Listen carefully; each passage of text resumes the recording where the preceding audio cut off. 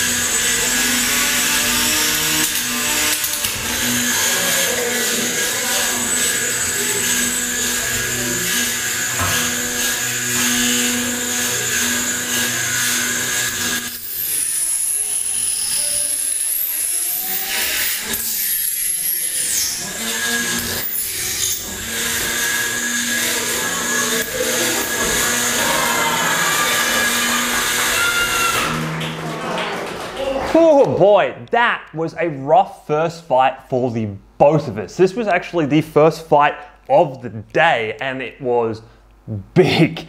So Shrapnel obviously did a ton of damage there to Vogon Poetry. A lot of damage along the front plate, which again is kind of like 2mm HDPE, so it took the damage pretty well, but there's a lot more grooves and gashes in it now than there was before, and I probably should replace this moving into the next event. Also completely mangled up the arms on the dustpan, but again, those are 2mm HDPE, so there was just a little bit of bending back that needed to happen at the event, and that was actually good to go. He also managed to destroy one of the ribs of the actual dustpan itself and knock off all of my acetate, which did come into play for the next couple of fights because I didn't get a chance to fix that for a little while. On top of that though, or outside of that, there wasn't a huge amount of damage extra to Vogon Poetry. He did get a wheel at one point, which was annoying. And did manage to put a decent mark in the chassis in doing so, but thankfully the chassis held up and didn't crack or anything, which I've had in the past, and I was a little worried it did happen in this case, but thankfully we managed to avoid that. I put some really nice slashes into the top of him, as you can see here.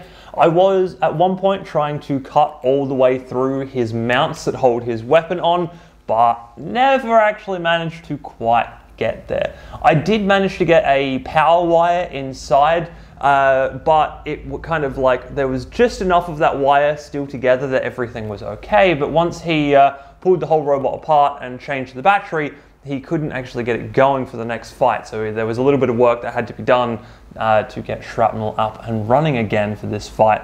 And obviously we won that one by getting him in the pit. But yeah, that was a very dicey fight. There was a lot of damage going back and forth, but it was very enjoyable. I really quite liked that fight. Also, obviously, that point where he took the wheel off, the actual hub came separate from the tire. I had the tire glued on, so I don't know how exactly this happened, but those two things separated and the tire jammed around his weapon, which was basically how we were able to get him into the pit and not take all that much more damage after that point. Having said that, we had taken enough in that fight anyway. Next fight up is up against a robot called Slipstream, and this is an interesting robot. It is a cheese wedge made out of aluminium sheeting, and it is fast. Just very, very fast.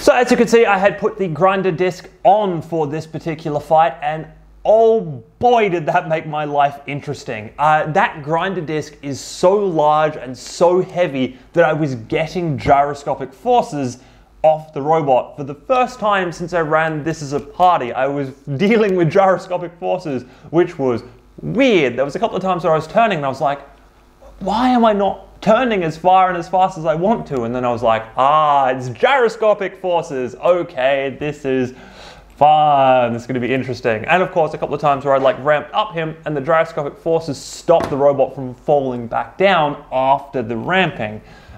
So that was very, very interesting, but it was actually a lot of fun to drive the robot in this particular configuration. Having said that, the disc just wasn't what I needed it to be. It was getting some bites in a little bit, but it's a grinder disc. It wasn't actually, and it's a wide, thick grinder disc too, so it wasn't actually cutting as much as it was just kind of marking the surface. Which was very annoying in a lot of different ways. I think if I had the same size grinder discs, but thinner and slightly less heavy, it would actually work a whole lot better. We'd be able to cut into people better. But yeah, as they are, they're like 1.5 mil thick, and that's just too thick for anything other than a real sustained attempt at cutting through. So anyway, lessons learned. I think I can find grinder discs like those that I'm talking about, like thinner ones, like 0.5 mil thick, and those should be really, really good. Outside of that, this fight was really interesting. As mentioned, he is incredibly fast, and it means that even when he's inside the scoop of the dustpan here, he is still like swinging the robot round, which is very, very interesting. It's a lot of fun to like get that good grapple and then realize you're not in control of this grapple, even though you're the one that has the grapple and you're the one with the saw coming down. No. He's still in control, because even with one wheel touching the ground, there's enough speed there to just like shunt both robots wherever they're gonna go. Yeah, so obviously at some point in that fight I was like, well, I'm just getting gyroscopic precession. He's out driving me to the nth degree when this is happening. So I just turned the weapon off and was like, right, we're just going to go for the pit. We're just going to try and win this way. The weapon's not really doing that much damage anyway. We might as well see if we can improve our driving capabilities by not having the gyroscope basically destroying what we're trying to do with our driving. And thankfully, it did indeed work, and we managed to get him into the pit. Next up, we have a fight against Smasher, and going into this fight, I was a little bit worried because immediately after the slipstream fight, I pulled the robot out and thrown it on charge, and it was fairly low. And then it was only a couple of fights after that that I was fighting Smasher. So I was going into this one knowing that my battery was only about halfway full.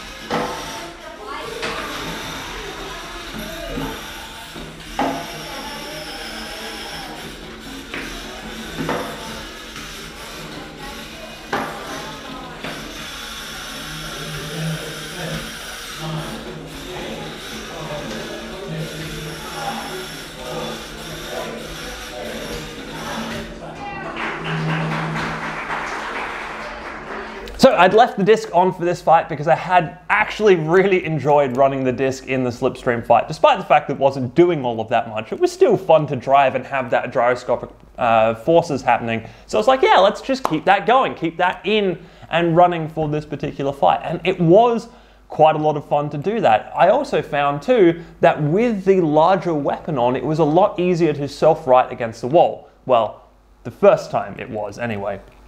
The second time, I struggled to find the right angle that got that self-righting to happen. I really do need at some point to basically redesign the whole weapon stack up so that the arm can actually go further back. And all I'll do to do that is just change the gearing on these two things, and then it will work.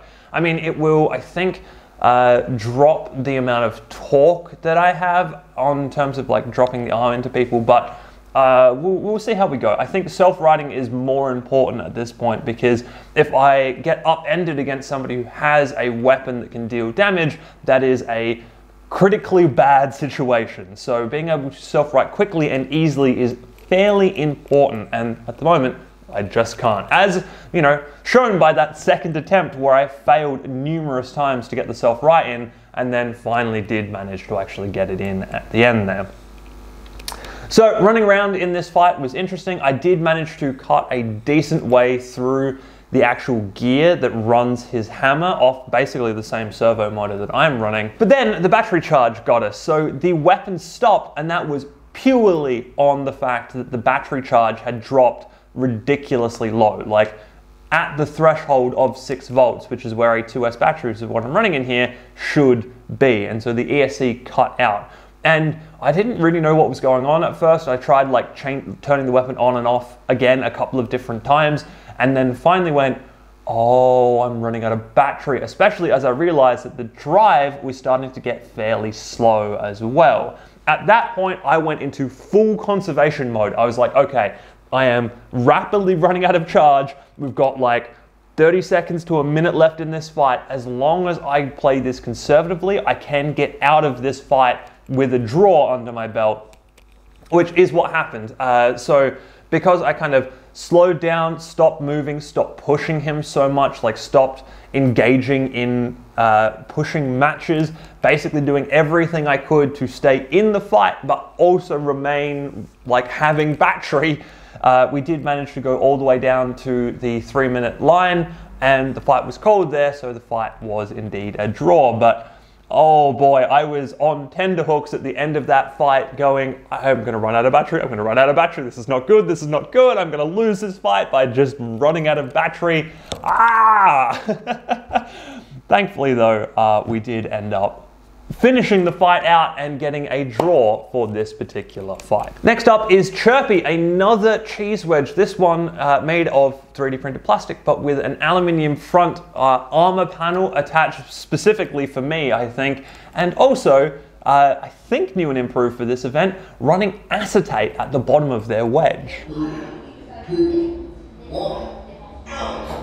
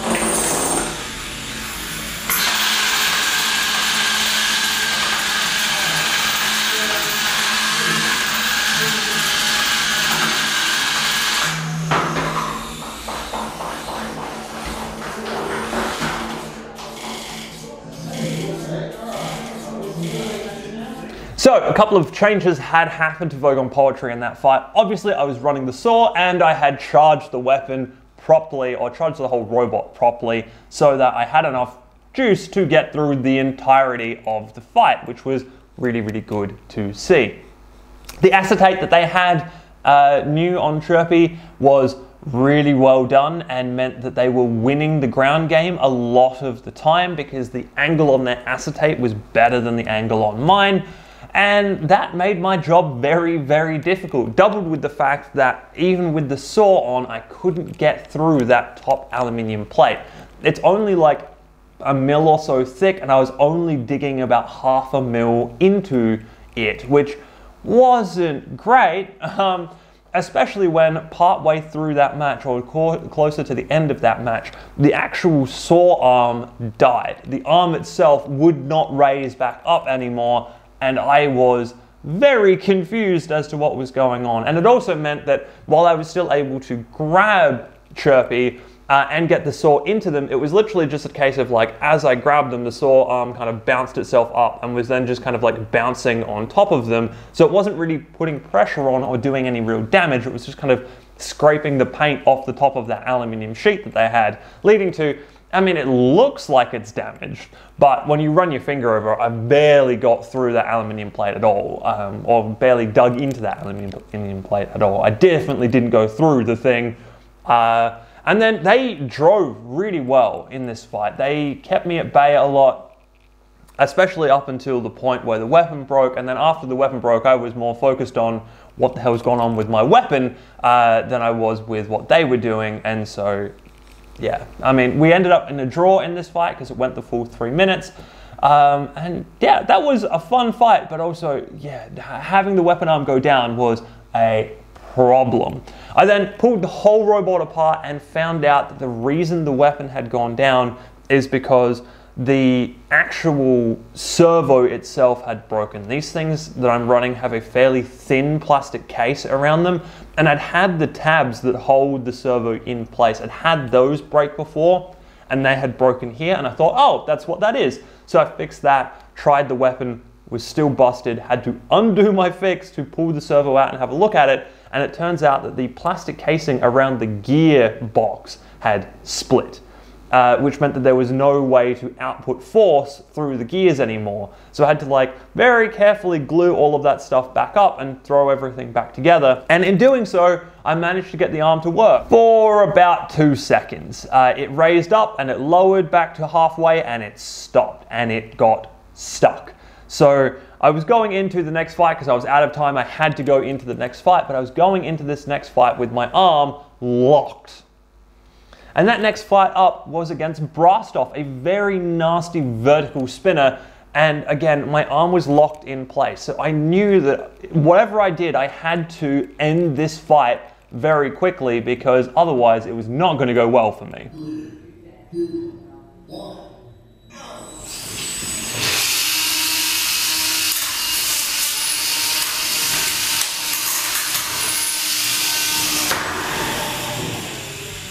And end that fight very quickly. I did. I basically ignored the saw. I turned it on, but I was like, well, I'm never going to touch him because the arm's too far stuck, too far up here.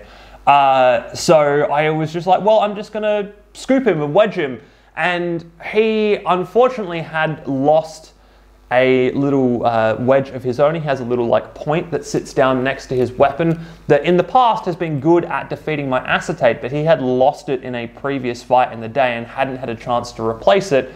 So I managed to get a good scoop on him and then push him around the wall into the pit. He unfortunately said afterwards that he'd lost a couple of fights in that same manner over the course of the day, which is a little bit unfortunate, but of course is kind of what happens when the pits are down all through the day. There was some work that happened on the pits and they should be fine for the next event, which will be Robot Havoc. But yeah, obviously they were just open for the whole day in this particular case. And so at the end of all of that, that is the end of all of the round robin stuff. Again, this time round we didn't do a finals, we just did a points buy system. And so we actually ended up first for the event, which is awesome, especially considering how much damage and stuff was taken in by Vogon Poetry over this event. That first fight against Shrapnel was massive, and I actually think that it's residual damage from that fight which ended up breaking things further down the line. So I'm really, really happy with this. Obviously, we now need to rebuild Vogon Poetry from the ground up, basically, because there's too much stuff that's happened in Vogon Poetry at this point. But that's a challenge we'll get to at another time. Anyway, I hope you guys have enjoyed this one, and I will see you in the next video.